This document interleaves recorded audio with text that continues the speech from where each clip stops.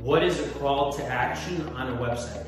So basically, if anyone goes to your website, you want to make sure that your phone number is at the top of the page, and most likely that your phone number sticks to the website no matter where the person scrolls, so that the ease of the call to action being a phone call or a form submission where you have call to actions basically asking the website visitor for the business. So if someone comes to your website, the objective is to put your best foot forward, to give the best description of your business, to show the best face in a digital way to your prospect. So when they're there and they're looking through and they may get to the section where they're ready to basically take action and get in contact with you, you want to make sure that your phone number is right there, that it's clickable, and that basically they're able to just press a button and instantly connect to your sales team.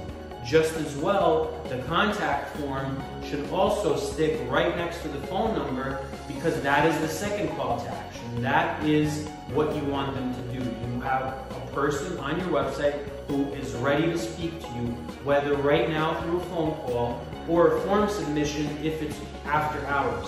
So if someone's on your website and it's after working hours, they're most likely going to put their information in so that the next morning your sales team can call them and basically, go over what their needs are and hopefully book an appointment or a sale for your service. So call to actions are super important. Make sure they're extremely prevalent right on your website.